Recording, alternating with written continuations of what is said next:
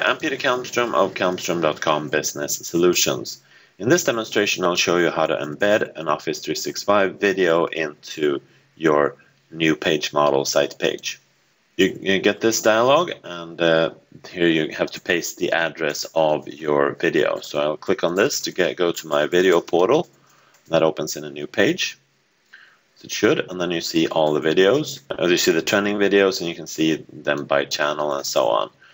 So what you do is simply find the video that you want. You can of course search also, and then right click on that and select copy link, and then paste that link right in there. And you get a little preview of the video. You can add a caption, and you can select whether title and video info should be on or off. The default is off, as we see.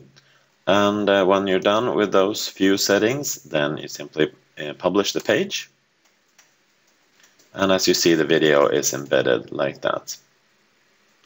That concludes this very quick demonstration on how to embed an Office 365 video into your new page model site page. Thank you for watching.